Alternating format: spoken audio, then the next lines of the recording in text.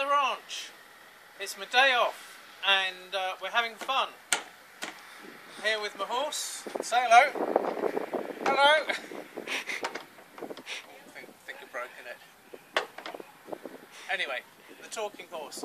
And it'd be nice to do a big ventriloquist, wouldn't it? I could talk like this and just go like that, like Nita Conti.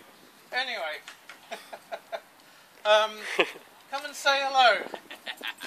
Right, can you do me a favour? Yep. Don't be feeding this horse. I'll give her an injection. It's too late. That's the guy that runs the place, and he's already been round because I've been doing some smart sword, and somebody thought I was a bit mad, so he's been round to have a little look. But he's a nice chap, and yeah, so having fun. We're going to be here for 3 nights.